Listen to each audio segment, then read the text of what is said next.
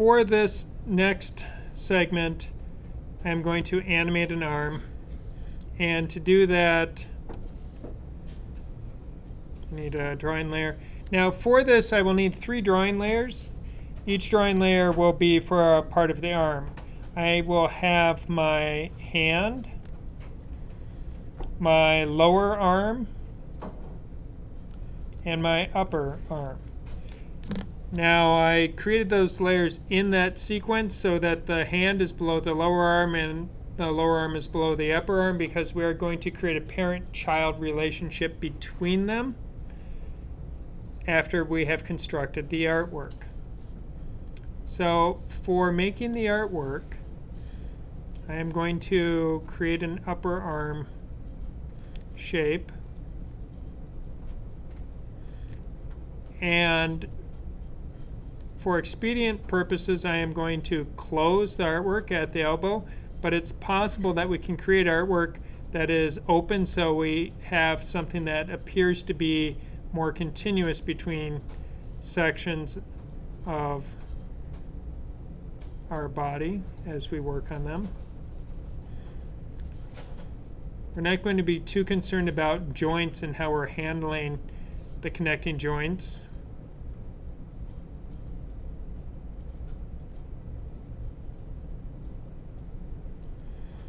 And we're also not going to be obsessing about complex detail either. So I have 3 layers. Each one represents a different part of my character's body. I drew them using light tables, so it highlights which is the current active layer. I do find that useful when creating artwork, so that as I'm working, I know that I'm on the correct layer for my project, because I don't want to add the hand to the upper arm layer by accident. So if I'm not diligent about which layer I'm drawing on, that can be a problem.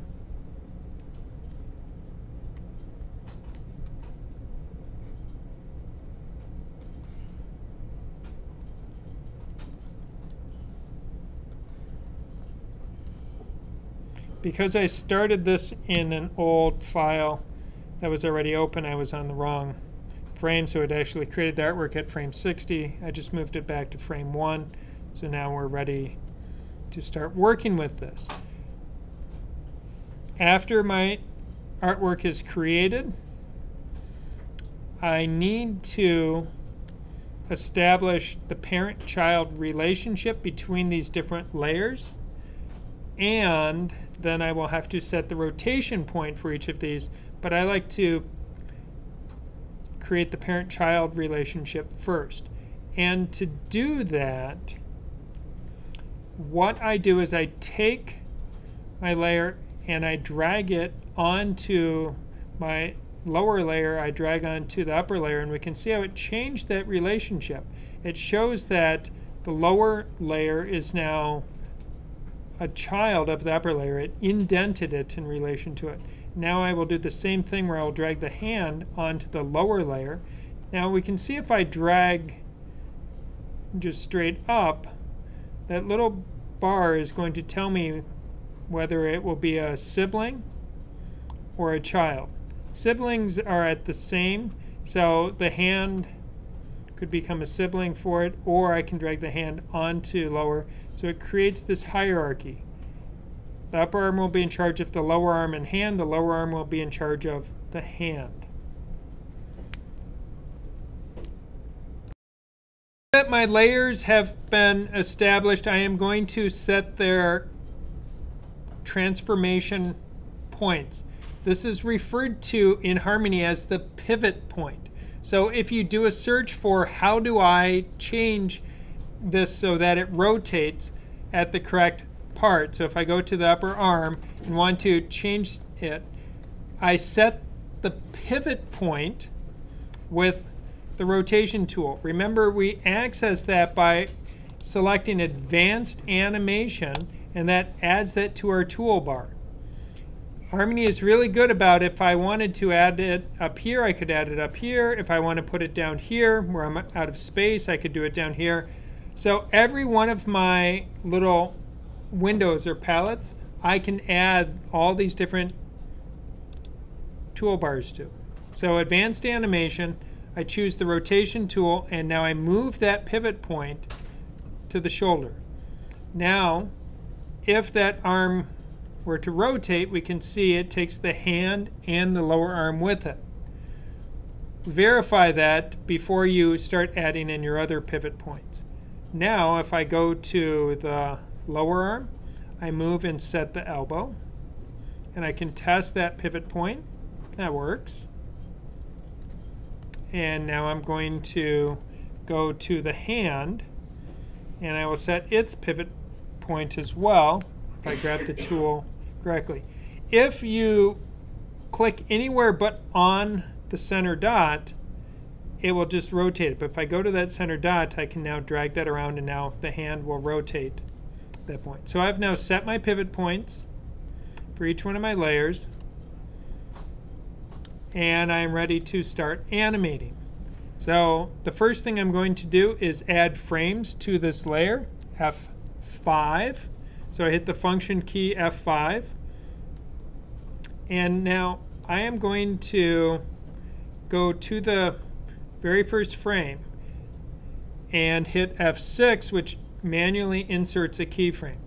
I like to set that very first keyframe so it's now locked and it knows that that is the position, rotation, scale, and everything for the artwork at that opening part. Now if I want this arm to move, I'm going to, in this, just use the rotation tool, because all I'm going to be doing is rotating anyway. I don't want to rotate that one up yet. So with the upper arm, I am going to rotate that back a little bit, and then I'm going to move the forearm and put a little bit of bend in. So I'm putting a little bit of bend in the elbow before we start moving the hand up. So we can see how it's moving. Now this is a time where using the keyboard controls of H and J allow me to cycle through my layers very quickly.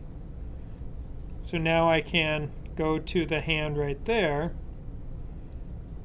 and now moving further out in time, I can use comma and period to advance frames. So we can see how the arm has bent back a little bit. And now I will hit J to move to the forearm. And notice how the color is changing on it, indicating which item is my current active layer. So we can see, so I'm starting to add a little bit of fluidity to the animation by moving it out. And then I drag the playback head back and forth to study the motion to see if that's what I want to have happening. Now, in this case, I'm going to move it up much more dramatically at that point. And then I'm going to put a little bit more bend in on the arm. And I'm going to pull the hand down a little bit because the hand is now starting to lagging, and then the hand will move beyond. So we were able to very quickly and easily start to create motion and life within our animation. One of the things to notice is currently I have, unlike when we were doing our frame-by-frame drawing where we had a number of drawings for a given layer, here I just have one piece of artwork. But if I want to now change and switch this hand to something else, at that point I'm going to, the hand layer is active. If I look under my library tab, I'll see that there is one frame of artwork for that layer. A cool thing that we can do in Harmony is I can go and say I want to create an empty drawing. And now if I notice here, there's 2 frames. And I'm going to turn on onion skinning so I can see what the previous hand occupied. And now, with the paintbrush,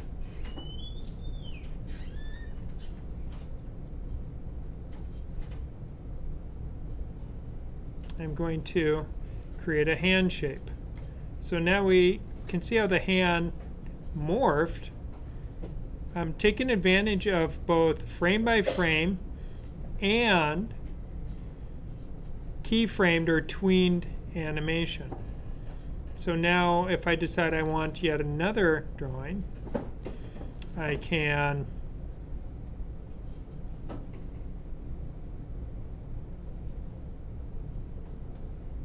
add to it. Now I will go out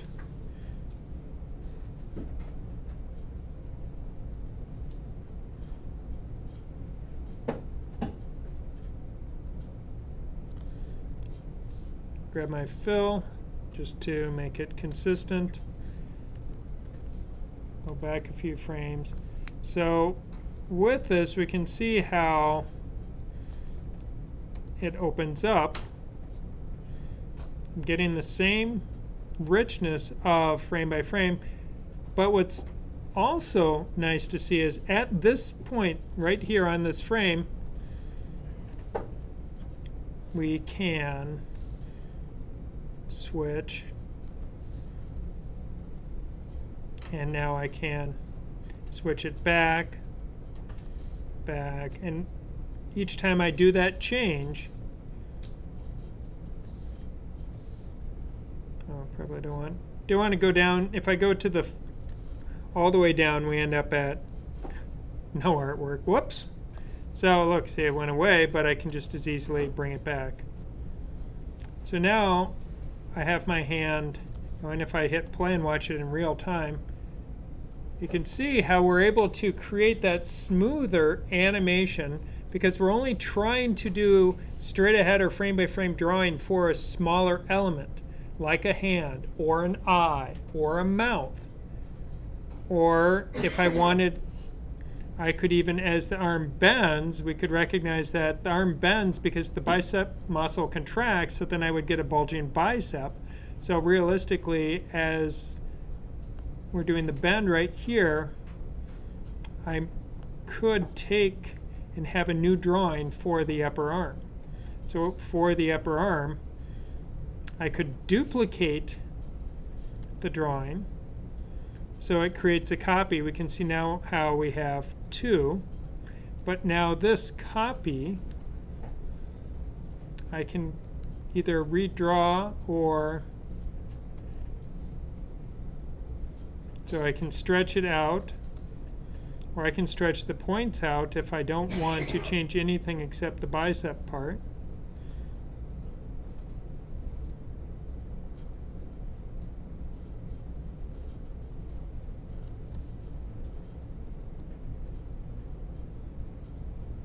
So the bicep bent, and now at this point I'm going to go back to the original arm because it's not stretching anymore. Now hit play. Okay, I probably need an in-between because that bicep jumped a little bit too fast. And that's completely possible. So if I need now an in-between, all I have to do is say duplicate that drawing. So I click on the duplicate, we can see where we now have another one there. I'll turn on the onion skinning, and I'll just stretch that out so we can see it. And with the white arrow, I can just pull it out just a little bit instead of quite as much. And that gives kind of a 2-step pumping of the arm. So with your animation, we can combine frame by frame and keyframe or tweened animation to take advantage of the best of both worlds.